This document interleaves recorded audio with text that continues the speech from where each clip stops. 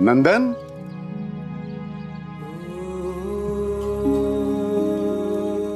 नाम साईं। राम जी भला कर। नंदन, कुछ दिन पहले तुम्हें सर्दी हुई थी ना? तुम्हारी दवा का समय हो गया है, लो। साईं, ये दवाई आपके पास कैसे आई?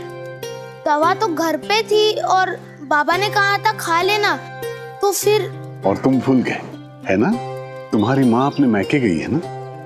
वहां जाने से पहले वो यहाँ आई थी और उसने मुझसे कहा कि तुम दवा लेना भूल जाते हो, इसलिए जब भी तुम यहाँ खेलने के लिए आओ तो मैं तुम्हें दवा दे दिया करूं।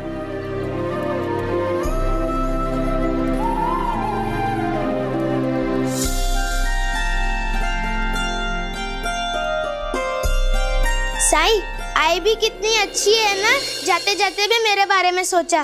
नंदन, माता पिता ऐसे ही होते हैं, वो हमारे पास हो या दूर, हमेशा हमारे बारे में ही सोचते हैं। और अगर वो खुद ना भी कर पाए तो किसी ना किसी को ढूंढ ही लेते हैं अपनी बच्चों की मदद करने के लिए। इसीलिए माता पिता की बातों का सम्मान करना चाहिए, क्योंकि उसमें उनका आशीर्वाद है और हमारा भला। साईं, अब से दवाई समय पर लूंगा।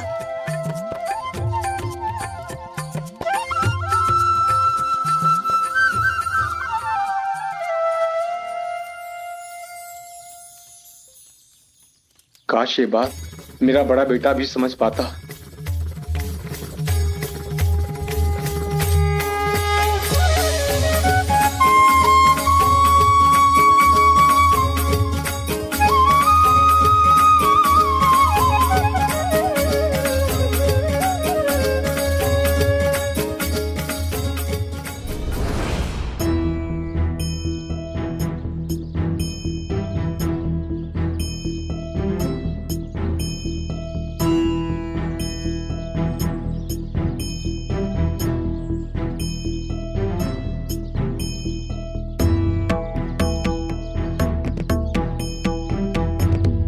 दादा, जब से पादुका आई है आप उनके पास भी नहीं गए, क्यों?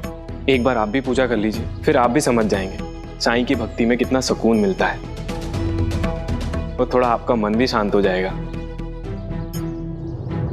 कहना क्या चाहता है तू? मैं हमेशा गुस्सा करता रहता हूं, और मैं इन बातों में नहीं मानता कि पादुका की वजह से कुछ बदल गया। दादा, आपने देखा ना, पादुका के आते ही हमें कितना बड़ा ऑर्डर मिला। हमें नहीं, तुझे। ऐसा क्यों सोच रहे हैं आप? क्यों ना सोचूं? मुझे सोचने पे मजबूर किया जा रहा है। पिताजी ने सारी संपत्ति, सारी दौलत तेरे नाम कर दी, घर, मिल, पैसा सब तुझको दे दिया, और तो और तेरा नाम हर जगह किया, तेरी तारीफ कर करके। मुझे क्या मिला? मेरे बारे में सोचा किसी ने? दादा, मैंने हमेशा आपका ख्याल रखा है। हाँ, तूने इतना ख्याल रखा है तो अब सब कुछ जो तेरे नाम है वो मेरे नाम कर दे, मैं भी तेरा ख्याल रखूंगा। हाँ, तो सही तो कह रहे हैं, ये बड़े भाई हैं तो मील पर हक इन्हीं का हुआ ना। नहीं वाहिनी, और मैं बताता हूँ क्यों। क्योंकि दादा कभी मील गए ही नहीं। मील को लेके आपका विचार सिर्फ इसी बारे में था कि कैसे खराब माल बनाकर मुनाफा कमाए, कैसे मजदूरों की तनख्वाह काटकर मुनाफा बढ़ाए। लेकिन पिताजी की सोच ऐसी नहीं थी। वो चाहते थे कि मील उनके बनाए गए उसूलों पर चले, जिसमें गुणवत्ता और मजदूरों की भलाई, इन दोनों को निजी मुनाफे से ज्यादा महत्व दिया जाए। इसलिए उन्होंने मुझसे वचन लिया था कि उनके जाने के बाद इस मील का काम मैं ही संभालूं, और उनको दिया हुआ वचन मैं तोड़ नहीं सकता। हाँ तो ठीक है, तू उनका वचन मत तोड़, मैं ही ये घर छोड़ देता हूं।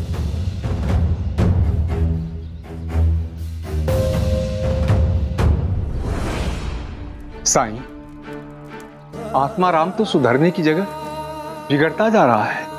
श्रद्धा और सबूरी रमाकांत, तुम आत्माराम की चिंता मत करो, मालिक सब देख रहा है, वो सब ठीक कर देगा। लेकिन कब साईं?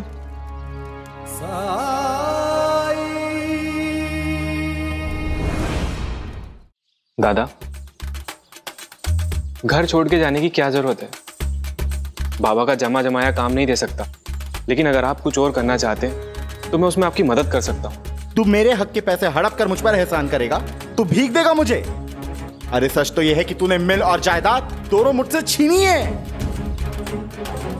तूने ही पिताजी के मन में मिलने जहर बोया, तूने मुझको उनकी नजरों में नीचा गिराया, बार बार ये दिखा करके कि मैं गलत हूं। और पिताजी भी तेरी बात मान गए कि मैं किसी काम का हुई नहीं, इसीलिए उन्होंने कभी मुझको मिलने काम करने नहीं दिया।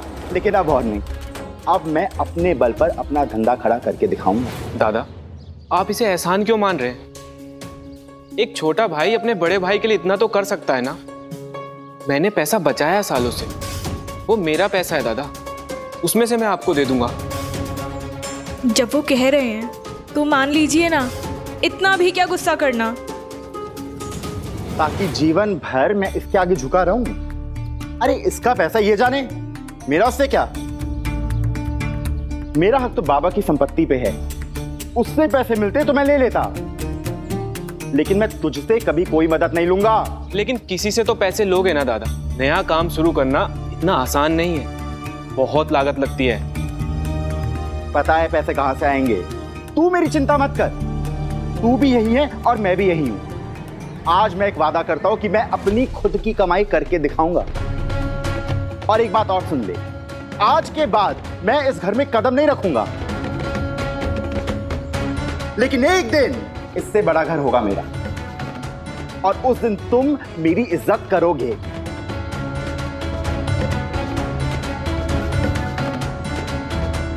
चलो गायत्री, सामान बांधो। मैं? तो और कौन? अब ना तो तुम ना हमारी बेटी विधि यहां पर रहेंगे। मैं नहीं जाऊंगी, मैं तरुण के साथ ही रहूंगी। दादा, ये कैसी जिद कर रहे हैं आप? आपको जो करना यहाँ पे रह के भी कर सकते हो। परिवार को तोड़ने की क्या जरूरत है दादा? चलो गायत्री। लेकिन ऐसे घर छोड़कर जाएंगे कहाँ? पैसे के बगैर गुजर बसर कैसे होगा? नहीं, आप अकेले ही चले जाइए, और जब अकल आएगी तो वापस लौट आइएगा। अरे अक्कल की दुश्मन कोई है जिससे बहुत पैसे लेने हैं, वही तो हिसाब करने जा रहा हूँ। अब एक बार पैसे आ गए तो तू आएगी वापस यहाँ इन चालाक लोगों के पास, ये वो पैसे भी हड़प लेंगे। ऐसी बात थी तो आपको पहले बताना चाहिए था ना। हम अभी चलते हैं यहाँ से, हम नहीं रहेंगे यहाँ।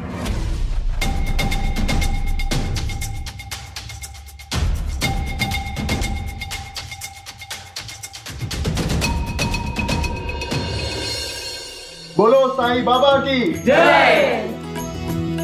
साई, आज का प्रवचन बहुत ही ज्यादा अच्छा हुआ। अब आपकी आज्ञा हो तो भजन संध्या शुरू करें। थोड़ी देर बाद एक बार भजन संध्या शुरू हो गई तो उसे रोकेंगे नहीं। लेकिन अभी कोई आ रहा है मेरे पास, कुछ जरूरी बातें करने, कुछ इल्जाम लगाने।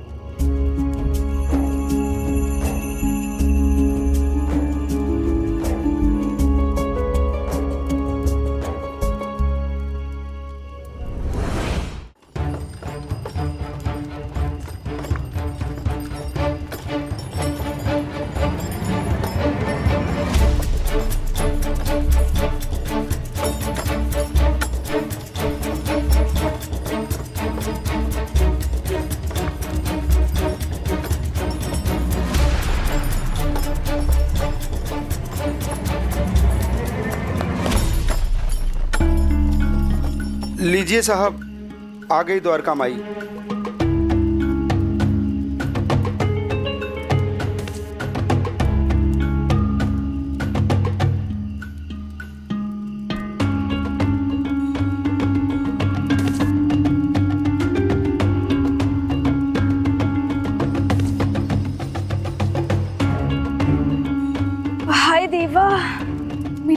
ही टूट गई इस बैलगाड़ी में बैठे बैठे।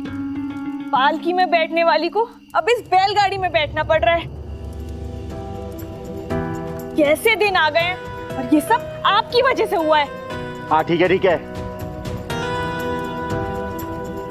आपको यहाँ इस खंडर में पैसे कौन देगा? ये कहाँ ले आए हैं? हमने यहाँ इतनी दूर आके बहुत बड़ी गलती की है। मुझे नहीं लगता यहाँ पे हमें एक फूटी कौड़ी भी मिलने वाली है।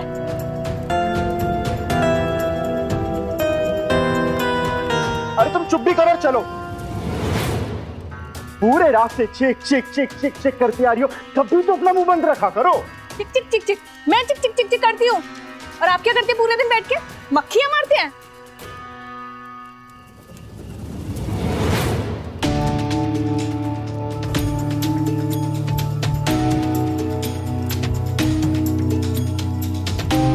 आपने कहा था साई कि ये लौट आएगा।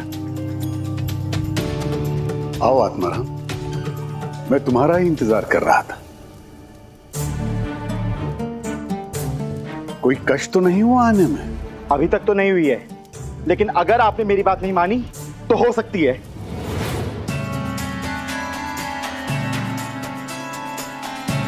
कौन सी बात? आप तो जानते हैं, मेरे पिताजी ने जाते वक्त अपना सब कुछ मेरे छोटे भाई के नाम कर दिया। मुझे कुछ नहीं मिला। अब मैं दर दर की ठोकरें खा रहा हूं और लोगों की बातें सुन रहा हूं। लेकिन अब मुझे अपना काम शुरू करने के लिए 5,000 रुपयों की जरूरत है और वो मुझे आप देंगे।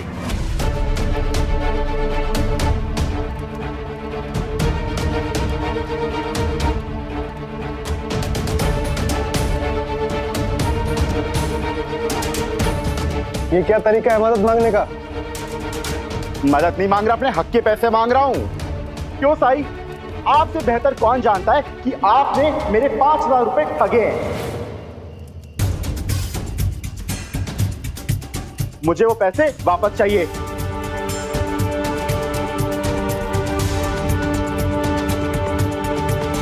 तुम्हें कोई कुछ बोल नहीं रहा है, इसका मतलब ये नहीं कि तुम कुछ भी बोलते चले जाओगे। और तुम्हारी हिम्मत कैसे हुई साई पर ऐसा इल्जाम लगाने की? तात्या, हो सकता है आत्माराम सच कह रहा और बिना किसी सबूत और गवाह के तुम ये फैसला कैसे कर सकते हो कि मैं बेकसूर हूं? ये तुम क्या कह रहे हो साई? ये कैसा मजाक है? हम सब जानते हैं कि तुम ऐसा कुछ कर ही नहीं सकते हो। भाई साहब, कोई तो कारण होगा जो आत्माराम मुझ पे ये इल्जाम लगा रहा। इसे अपनी बात कहने का अधिकार है। आपकी वजह से आज मैं सड़क पर आ चुका हूं। अपना सब कुछ खो दिया है मैंने। अब मैं अपने परिवार का भरण पोषण कैसे करूंगा? मुझे मेरे पैसे लौटाइए। ये कैसी जबरदस्ती है? मैं जानता हूं कि साई ने तुमसे कोई पैसे नहीं लिए हैं, फिर वापस लौटाने का तो सवाल ही पैदा नहीं होता है।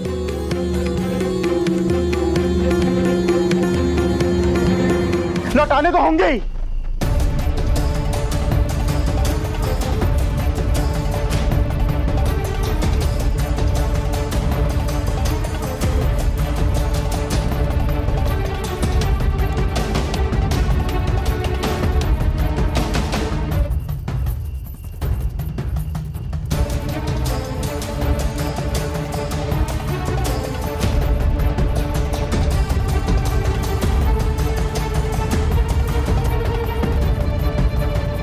क्या कर रहे हैं आप?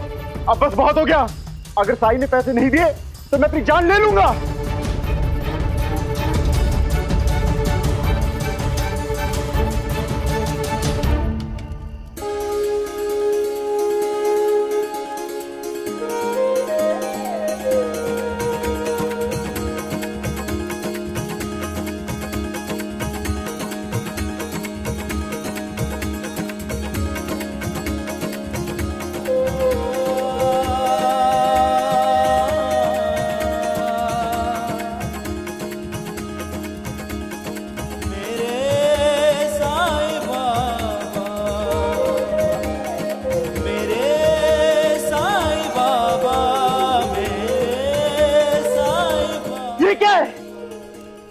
जादू है साई, आप मुझे रोक नहीं सकते। मैं अपनी जान लेके रहूंगा। मुझे मेरे पैसे वापस चाहिए। आत्माराम,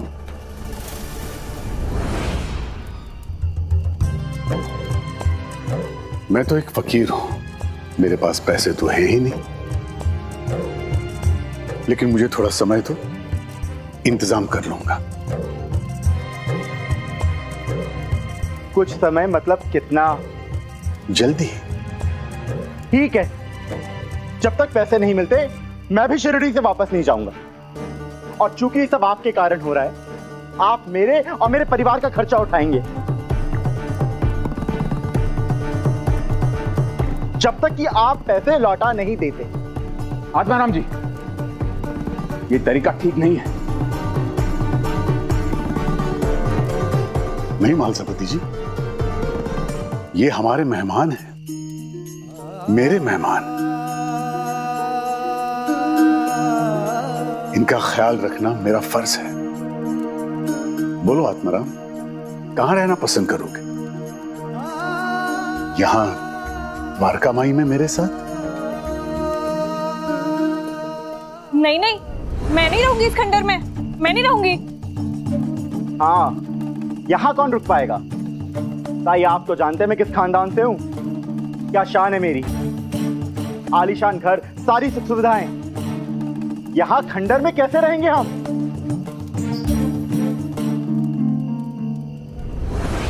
लेकिन घर और खानदान तो तुम खुद त्याग चुके हो आत्माराम, और तुम्हारे पास तो पैसे भी नहीं हैं। फिर किस शान की बात कर रहे हो तुम?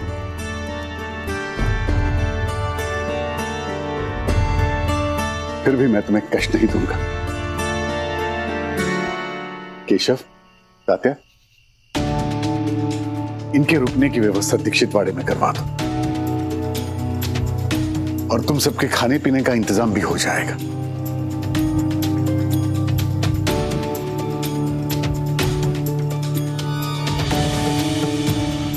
ये कौन लोग हैं? साई पर ऐसे इल्जाम लगा रहे हैं। साई फिर भी इनकी मदद कर रहे हैं, ऐसा क्यों आई?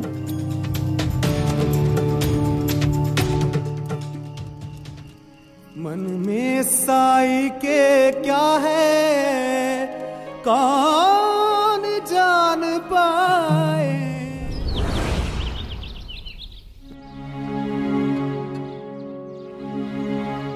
राम नाम सत्य है, राम नाम सत्य है, राम नाम सत्य है, राम नाम सत्य है, राम नाम सत्य है, राम नाम सत्य है, राम नाम सत्य है, राम नाम सत्य है, राम नाम सत्य है, राम नाम सत्य है, राम नाम।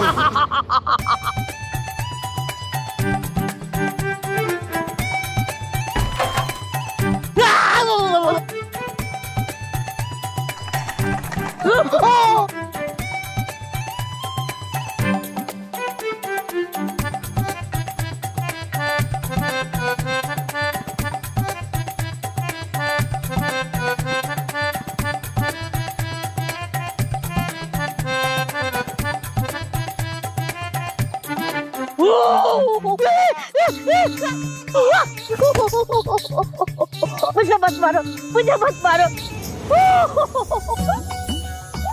कद्दू राम, आप पंता दादा, तुम्हें देखा तो सोचा थोड़ी मस्ती कर लो। उस्ताद, मैंने सबके पैसे मार लिए और किसी को पता भी नहीं चला।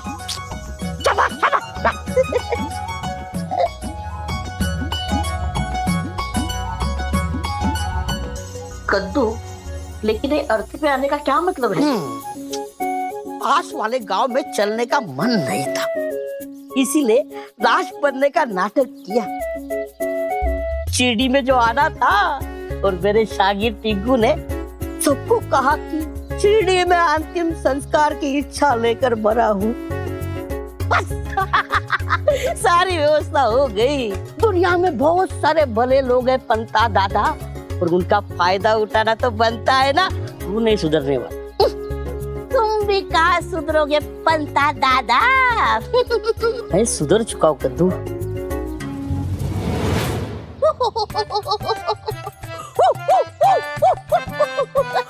की दुम कट सकती है, लेकिन सीधी नहीं हो सकती पंता दादा।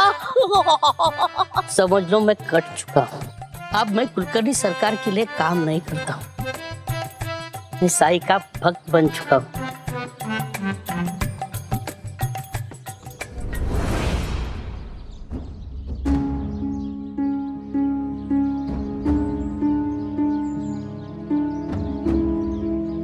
प्रणाम साई। प्रणाम साई। राम जी भला करे। ये देखिए ना Sai.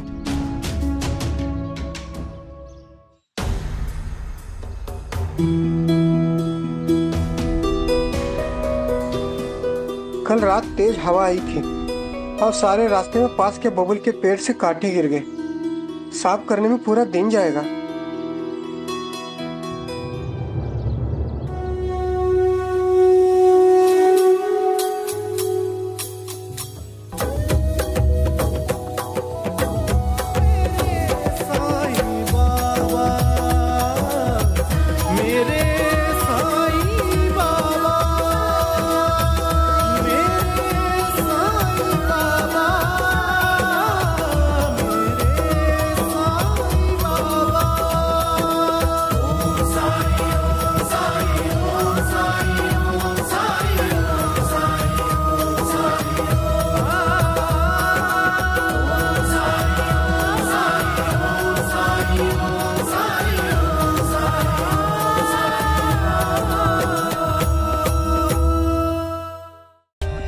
For more updates, subscribe to our channel, click the show links and enjoy watching the videos.